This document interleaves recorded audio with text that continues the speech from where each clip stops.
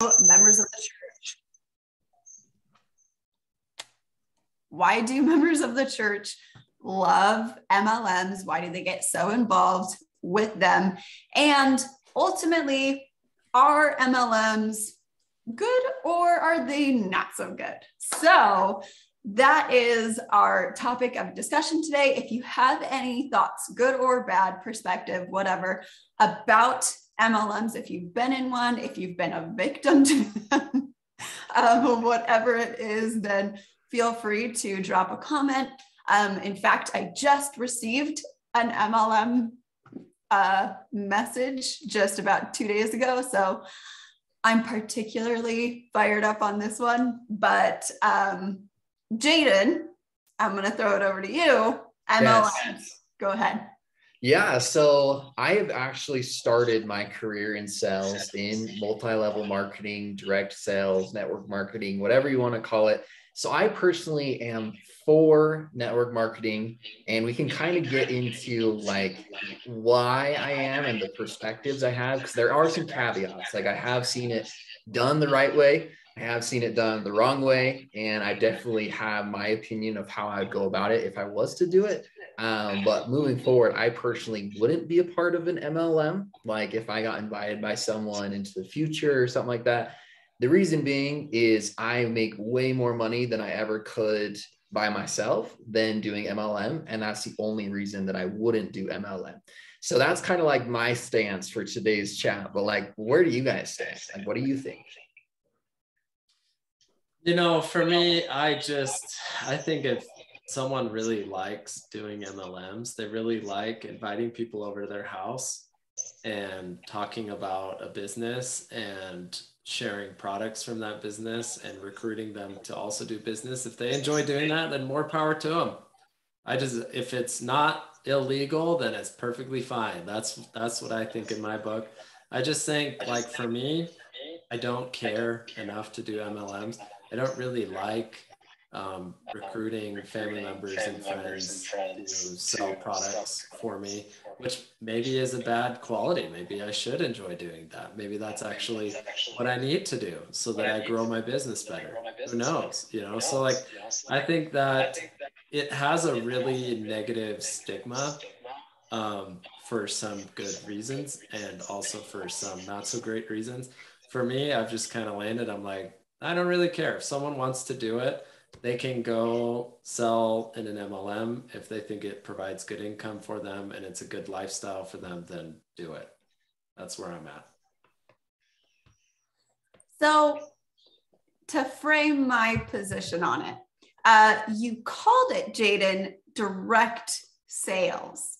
Uh-huh. Why do you call it that? Why did I call it that? Yeah.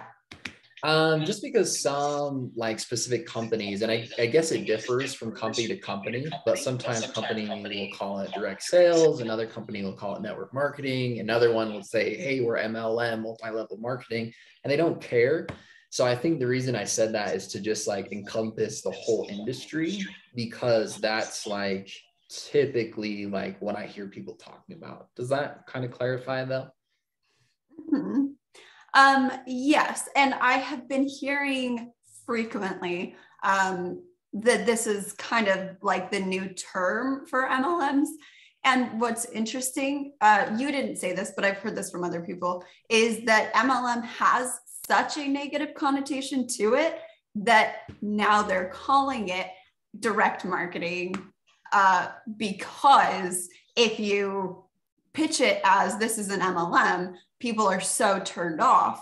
And here's why I actually hate MLMs, is because I feel that they're very predatory, honestly.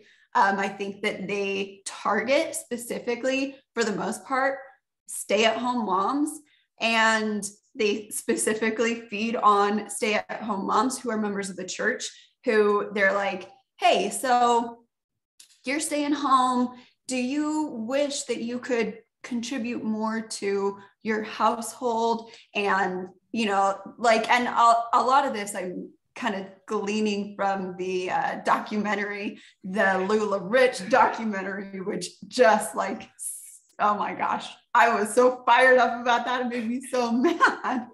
But unfortunately, in my experience, that's a lot of how I've been introduced into that whole world is, you know, the message, you get, you know, someone's name pops up, you haven't spoken to them in years. And it starts out, oh, hey, how's it going? It's been a long time. You know, I was just thinking about you, and you think you're having this like, oh, wow, here's someone I used to connect with or be friends with. And then, you know, 3 seconds into the conversation, so I'm selling this product. Do you want to buy from me? And there is no connection there. It is just, I have selected you because you're someone in my network. Your name is in my friends list. So I've been told to send everyone a message, because the more messages I send, the more likely it is that I'll get buys. And that's just the whole structure. And I just take so much issue with that as a business owner who really, really has built a business on deep personal connections. So do you have an issue with the MLM, or do you have an issue with their sales process? Both. So let me define that, right? Like an MLM is multi-level marketing, right? So like it's this idea that there's like totem pole, you know, like the lower you are on the totem pole, the less money you make. But as you go up, more people work for you, make more money.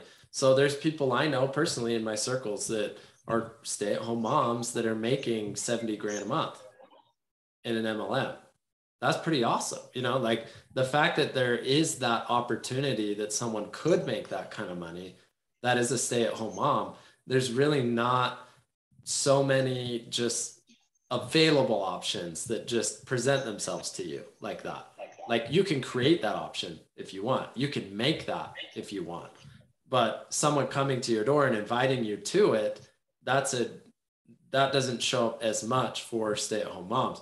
So to me, that the thought of an MLM, I don't know, I don't think it's that terrible, the structure, how like as you go up in the organization, you make more.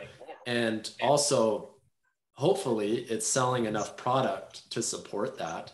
That's where I would have an issue, is like, is it actually a good product that someone's selling? Because if it's a good product, then it doesn't matter to me. I think people should sell things that help other people. And it's a lot easier to sell a good product. To me, I think what you're saying is more of the sales process, the actual like recruiting and the type of marketing and sales that they do. Because if they had better sales training, they'd probably make more money and probably wouldn't offend a lot of people. So to me, it's more of a leadership and training issue than it is the actual structure. I don't know if you agree with that or not.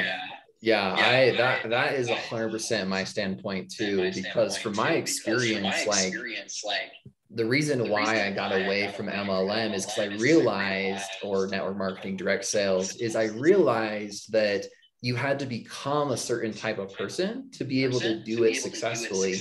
And the fact of the matter is not everybody is going to become that person. So here are my caveats, and hopefully live like this, like can create a barrier of connection between us, or like a connecting point. But like my caveats, number one is like, you should be aware of your sales process and your marketing process. For me, when I did MLM, one thing that was unique is I knew how to do Facebook ads. So I didn't like go, like, of course I went through my list of 100 friends, like they always tell you. And so I did that first, but then I like a week later, I'm out of people to bug, right? So I'm like, what do I do now? I went and did Facebook ads, and that's what kept me going and had a lot of success. The problem is for me is like, number one is there has to be transparency in and integrity in how you communicate and like what you actually teach, right? So in terms of like recruiting and like finding people to work on this MLM with you or in this opportunity, I think it's really important to let them know what exactly it's going to take for them to make the income that we promise or that we show. Or of course you can't guarantee, but if you're teaching that, you want to make sure that they know the realistic expectations. So that was the first thing for me where I was like, okay, I can make more money on my own rather than trying to train 100 people to be just like me. It's going to take way longer to just teach everybody rather than just do it on my own.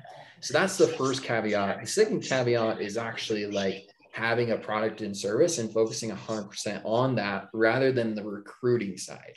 So of course, like that's a big part of the business and what can keep it going. But in like what it really should be focused on is like, hey, we already have a product and service that's a great product and service. We plug you in as a distributor and you should be able to find people that want this product and service.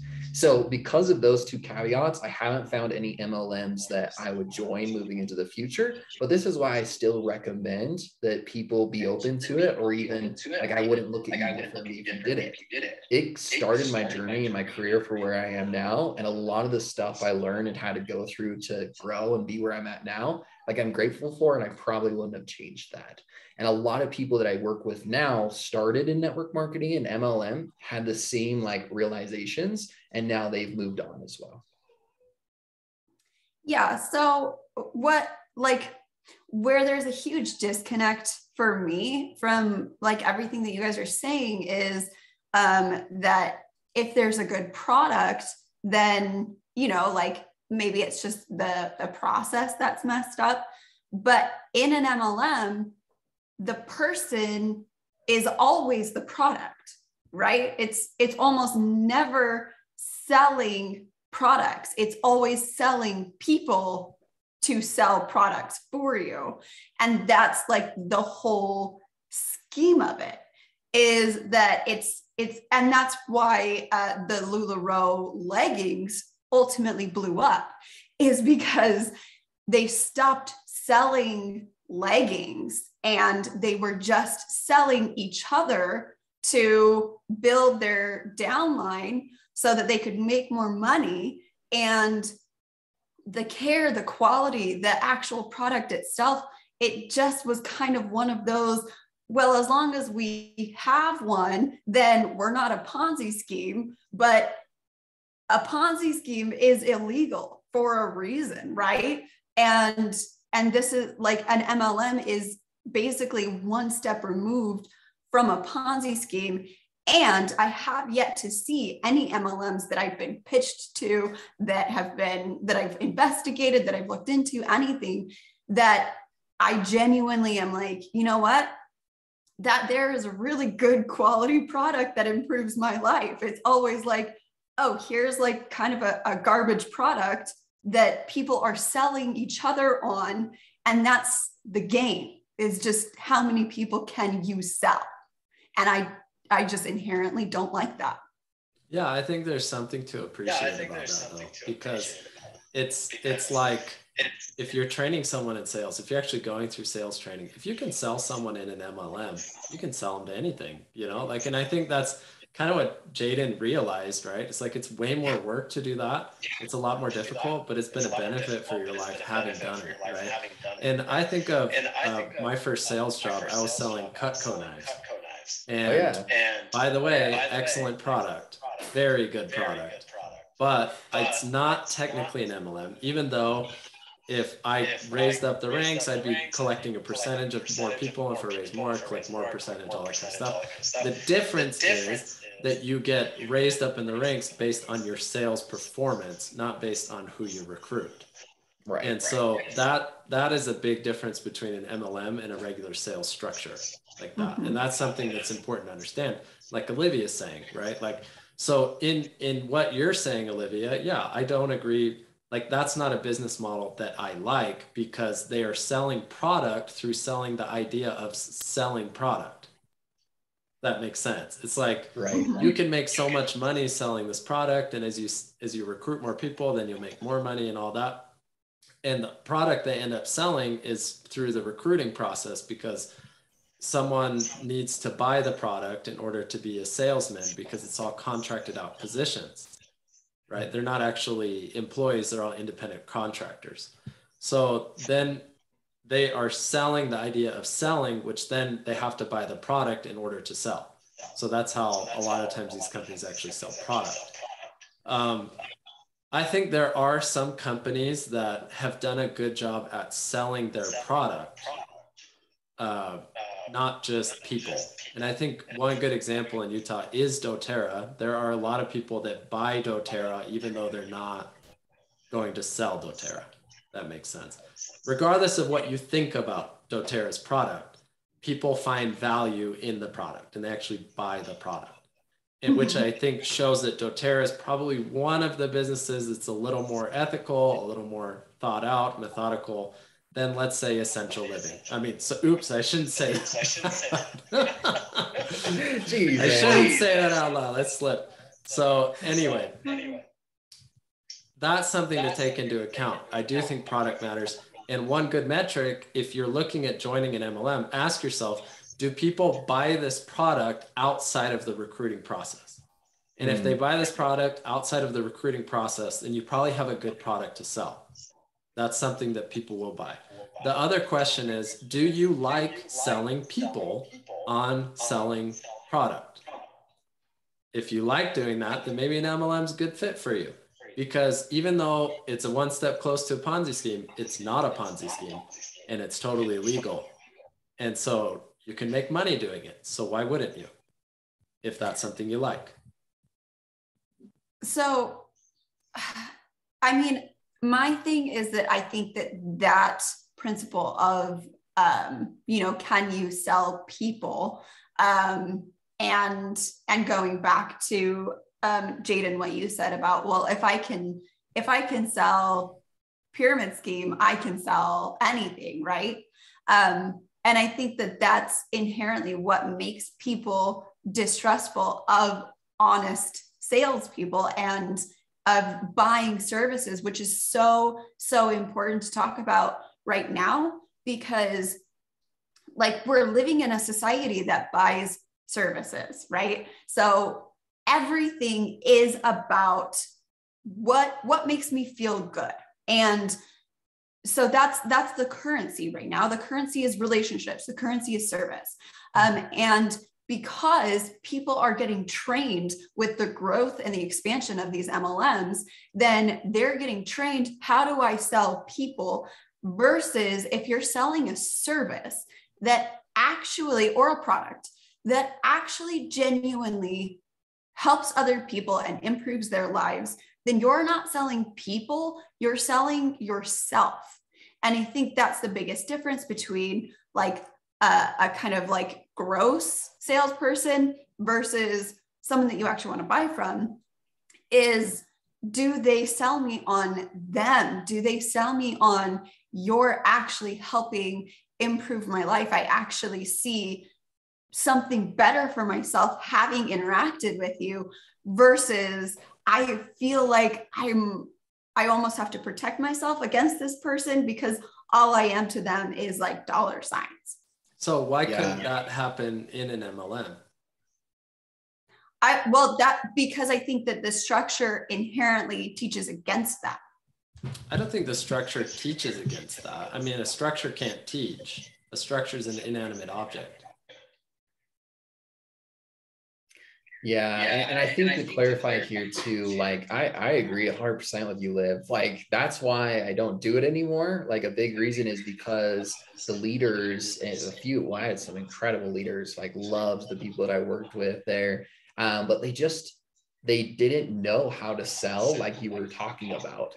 And so as I started, because I saw that like whatever we're doing, it works for a short amount of time, but not a lot of people can't duplicate it. And like you said, the market is getting smart. Like the market is seeing people dropping into your DMs, your PMs, and they have that fight or flight where they want to take off or they want to be combative with you. So MLMs, I love MLMs now because it allows me to have a huge network of people that I can coach in my sales company.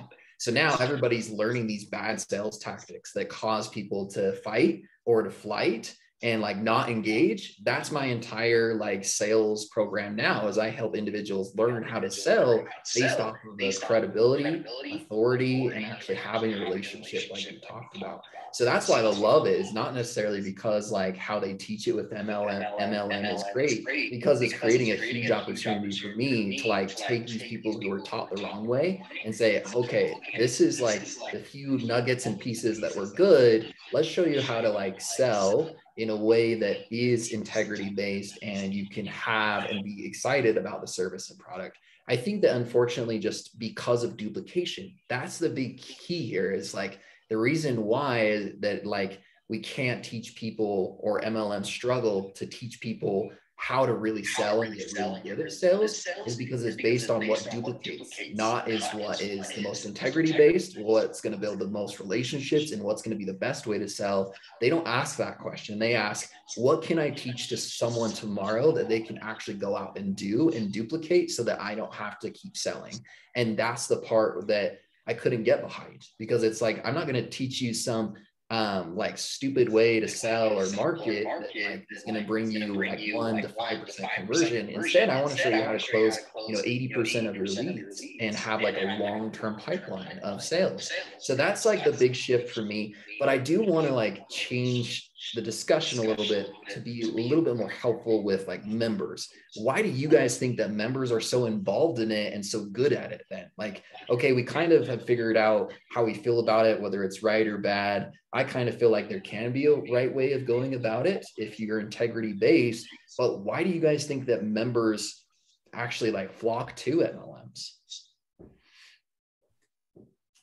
Well, so first I just want to point out really quick, not to be that person, but in your response, I think you just illustrated that structures do teach, right? Because you said that you were taught incorrectly through your structure, and now you're teaching something better, right? So I mean, structures are like brain training, right? And so that's where I think the big issue is. And I think that because of that reason, this is why members fall into it, because members are inherently more trusting, they're inherently good-natured. And so I don't think that people go into MLMs because they're malicious. I don't think that people sell MLMs because they're greedy. I think that people get caught up in the deceit of MLMs because they want to, have a hobby. They want to make some money. They want to have an identity. I think especially this is true for like stay-at-home moms within the church who get involved in MLMs, is that they are like, my whole life is kind of my kids. And that's like, there's a lot of good in that. And you're still an individual, right? You still have to have an identity outside of your kids. And I think that's where moms kind of get pulled into it, is because they're like, well, what is my identity outside of my kids? And so they get caught up in this. And I think that it really preys on that desire to start exploring, like, well, who am I still as a person in addition to being a mom? And so then people are like, oh, well, here, you can be this sales rep for me and you can make all of this money and blah, blah, blah. And the reality, I actually was just talking to someone the other day who was a very, very successful MLM person. She was very high up in her company. She did very well for herself. And she was talking about how it's so much work to get to that point. And honestly, the majority of people who get recruited into it, they kind of get tricked into buying all of this product. And then they're like, well, okay, well, what do I do with this now? I've got to get rid of it. I can't afford this. So let me see who else I can get to have it and take it off my plate, because, now I've told my husband I want to explore this thing, but now I'm stuck with this huge cost, and, so I've got to make it worth it. So this doesn't turn into something, so that I can prove that I add to our household income, or like whatever. Like, there's a lot obviously there. And I just don't see MLM businesses as really like supporting a healthy relationship between husband and wife, between, adding to income together, between creating more freedom to spend time with your kids. Like, I just see it as counter to all of that wrapped up in a cute little deceptive bow. Yeah, I think that could be true. I think it also could be the opposite, because I've seen both. I've seen both. I've seen relationships get better and I've seen them get worse. And blaming it on an MLM, I think, is a little bit too much credit to the MLM. I think, like, in the end, people make their own choices to join an MLM or buy their product or be part of it. And they make their own choices in their own marriage. They make their own choices in their own health and their own life and all that kind of stuff. So it's the most valuable thing to learn, really, even before considering an MLM, is who you are as a person. What do you like to do? What do you stand for? Because then you'll be approached with an opportunity like that, and maybe you like doing that, maybe you don't, maybe it does fit in with your family life, maybe it does fit in with your family values, maybe it doesn't, like with structures. So if you're talking leadership structures, then there are people in leadership positions that are teaching, right? If you're talking a structure as in like an actual structure that has no people, but like just as a hierarchy, right? Or how the structure is built, then people create their own real rules in order to succeed in the structure. Yeah. So in that sense, you could say structure teaches, but they create their own rules in their mind of how to do it based on how other people do it. And I'll tell one story that's kind of creepy. So my wife and I, a few years ago, we got to a point in our lives, which probably some of you can relate to this, which, by the way, if you feel this way at all, please join Creo. It's going to be in the comments. We said, okay, we're starting to accumulate some money in our savings. We didn't make that much money, but I was really good at accumulating money. And I was like, I want to invest it in something, but I don't know what to do exactly. And I was like, we got to do something. Maybe it's real estate, maybe it's something else. And as we're thinking about it, we met these people at a park, and they're like, oh, you want to get into business? We get into business. We do business stuff. And they're kind of cryptic about it. They wouldn't like tell us much about it at all. And they said, we'll tell you more if we have time to come to your house. So they were like even more cryptic. So they said, first read this book. And they gave me a book on like multi-level marketing. It was written by like Robert Kiyosaki.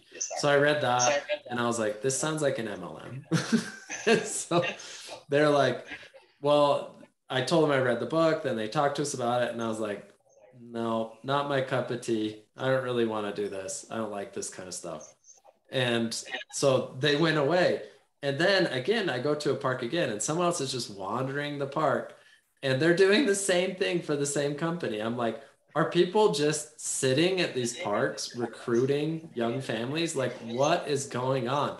So things like this, yeah, I disagree with. I'm like, that you can do it. Feel free to do it. There's nothing illegal about it. I don't know. Maybe someone might think you're a pedophile. I have no idea. But like, you understand that this is not good marketing and not good sales. People will be turned off by doing that. So for me with MLMs, the reason why, getting back to your question, Jaden, members, why do members get brought into it? I think a lot of what Olivia said is true. And also return missionaries naturally have been trained at talking to people, even people that hate them. I don't know if any of you have ever served in Eastern Europe and know what it's like to be chased out of an apartment building. I know what that's like. I know what it's like to work with people that talk to people that literally try and harm you, right? Like, so going to Utah and being in an MLM actually sounds pretty cushy compared to being a missionary in Eastern Europe and teaching people that hate you. To be honest, to be very honest and upfront about it. So I think for return missionaries, whether it's MLM or something similar like network marketing, I think it's a pretty easy transition to go from what they were doing into something else. Although there is kind of an ickiness factor of like, I used to do this for God, now I'm doing it for money. Right. And so I think too, like going back to the question of like, why are so many members, a part of this? It could go to the fact, like Liv was saying, is like they're actually targeted, right? Like within the company I was in, I wouldn't go after single moms or like target or even moms in general. Like I was typically looking for guys that were similar to me. So that could be a potential piece. But the other piece is, number one is I think the structure of the church is very similar to how you structure an MLM, right? So like we have a very easy understanding of how to like MLM works because our church is structured the exact same way. So if you know how the church is structured, then you can duplicate that in MLM and see how to like make everything run smoothly. The other part is like Ken said, most LDS individuals are return missionaries and they're great at marketing, they're great at sales. And we also have that belief, like a lot of us are part of, the tribe of Ephraim, where we're meant to gather people. That's like a skill set we're very good at. And I believe that's like a spiritual skill set of mine is recruiting, gathering people, training people, leading people, speaking. And so I think that's like why I think LDS members are so involved in network marketing and MLM is because it plays to their strengths. But another community where you see MLM really popular is like Hispanic communities, like South America communities. I think it's similar reasons. It's like they have such a good sense of family that it spreads really fast with networking. And same thing with LDS members. Like we have a lot of kids typically, and so it spreads really fast. So I think that's like why MLMs and like members typically like go hand in hand. Okay, I'm gonna say something spicy. Ready? I actually think that the aspects of the church that reflect or are similar to how MLMs are structured are actually what I don't like about the organization of the church, because I think that, again, the process of selling people is inherently wrong versus, so this is like, when you go out and I was not a missionary, but I did work in conservative politics in DC. So there's some similarities there. And it's like when you're trying to tell people here, this is how you need to be, then I think that that's a really different message than I love the gospel. I feel light. I feel peace. I feel joy. I feel blessed. And if you want that, I'll show you how, which is very, very different from you need to be blessed. You need to be saved. You need to have the gospel or else. And I feel like that's the difference in how sales, like any business that has sales, so any business versus the MLM structure, I feel like that's the difference too, is either I'm going to put this on you, otherwise intended consequences, or here's this amazing thing that I have found for myself. It brings me so much peace and success and joy and love and whatever. I can share it with you, right? Like, does that distinction make sense to you guys? So one thing you're not bringing up as well is where MLMs were born out of, the origin of MLMs. And the popularity, at least, of MLMs came out of Utah. So yeah. What you're mentioning, right? You're talking about the church and specifically missionary work.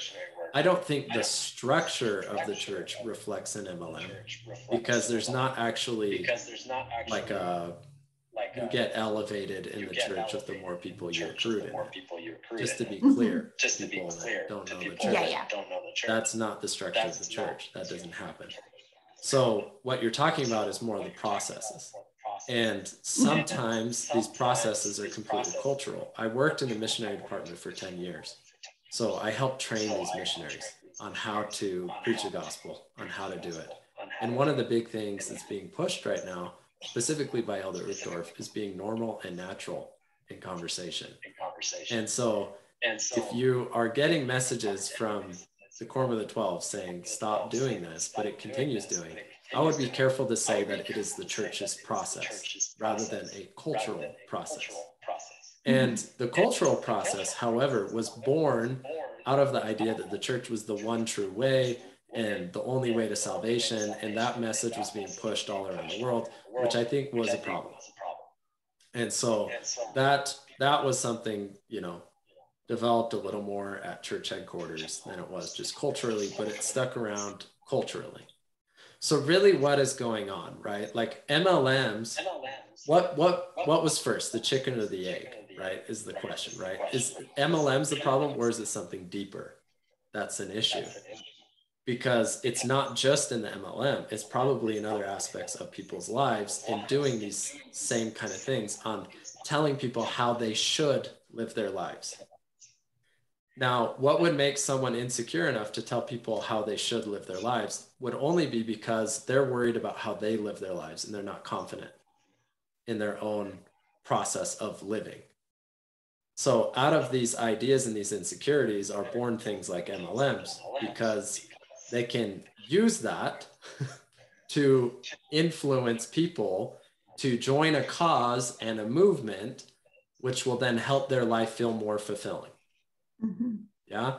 So recently I've been in some missionary discussions so I still do missionary work, right? I still do it, but I don't push missionary work on people at all.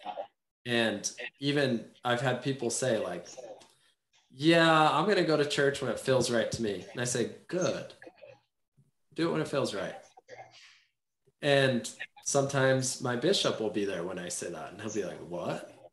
I'm like, yeah, just go to church when you want to go to church. Is it that hard to spell it out? Right? It's like, don't go to church because you have to, or you should. Don't go to Relief Society because you have to, or you should. Don't go to Elders Quorum because you have to, or you should. Go because you want to. And if you don't want to, then figure out if that's a problem. And if it is a problem, then figure out how to want to go.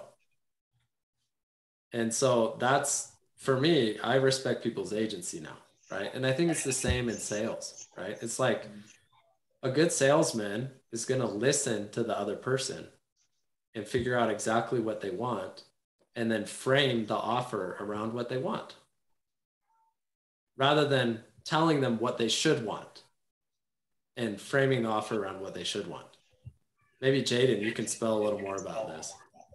Yeah, no, exactly. Like, I think the big shift, and I think the thing that hopefully you guys are seeing as well as I am, is like the common ground here is, how do you sell? Like, and that's the problem that I think we're having here. And so for me, like, my principle of sales is, number one, like, my first rule is release attachment from the outcome.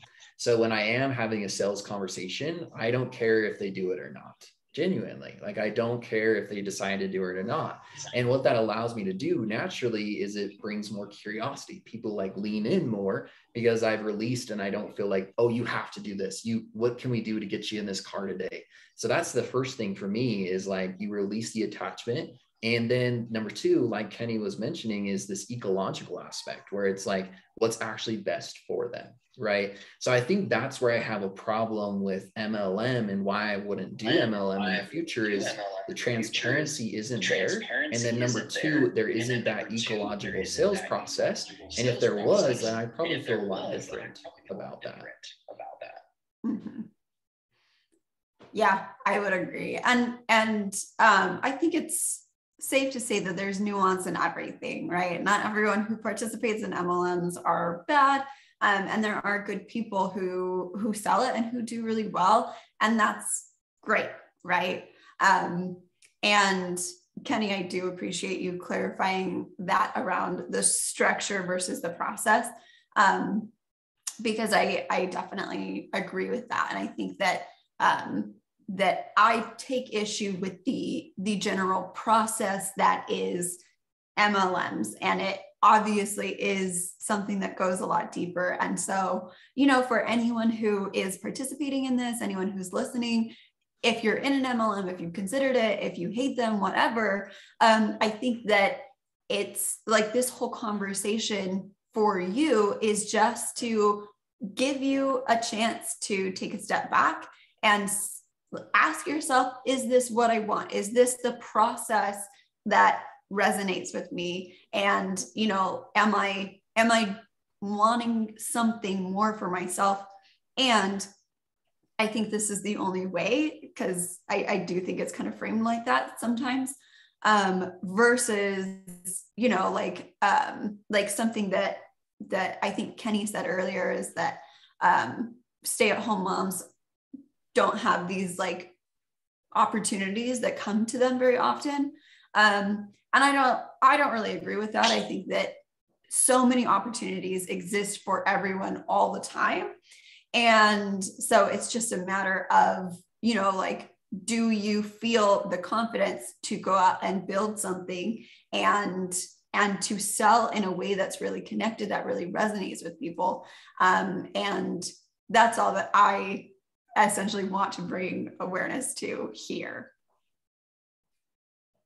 Yeah, let me clarify one thing. I mentioned that the opportunities don't come knocking at the door as much as like an MLM offer compared to creating your own opportunity. So I think any single mom or moms or stay-at-home moms, you can make your own opportunities. There's plenty out there. You don't have to do MLMs. That's just to clarify. And I want to put a plug in for Jaden. Jaden is running a sales program right now that teaches people high leverage sales skills, so that if you're someone that wants to immediately start making six figures, one of the best ways to do it is through sales. Jaden's throwing a program together. He's already got people in it that are paying him, and they're learning, and they're starting to make a lot more money. Definitely someone you want to add on Instagram and you want to check out. Yes, and thank you to everybody that attended this live and is watching the replay. We just want to once again point out why do we even have these conversations about what we don't talk about? It's because it's these topics that can be somewhat uncomfortable, where we find growth, right? By Liv challenging me and me challenging Liv and Kenny and vice versa. What that does is that allows us to see perspectives we've never considered before. And oftentimes it's in those areas that we haven't yet considered where our answer is going to lie. So thank you guys for joining this live. Is there anything else that you guys would leave with them before we end today's session? Well, I want them to put in the comments their own opinion about MLMs. Yes.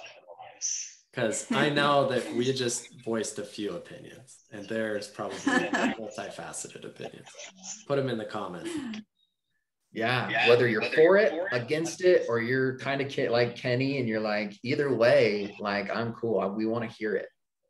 Mm-hmm.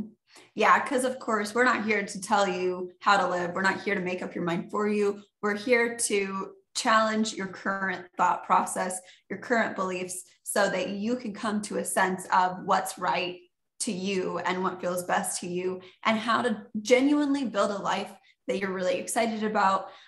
This is the point of CREO, which we've mentioned a few times. It is our online free Facebook group where we hold these discussions. We engage with you guys about, you know, what are you not thinking about? What are you afraid to question? What are you not exploring out of doubt or fear or whatever? And really, we just want to help you, bring you to the greatest success that you can find. Specifically, our group is for LDS members who want to become millionaires.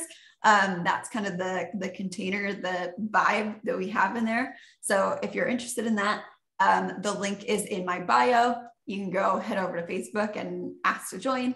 And just want to echo thank you to all of you for coming here, for showing up, for watching, and for being part of the discussion with us. Have a great week, guys. Talk to you all later.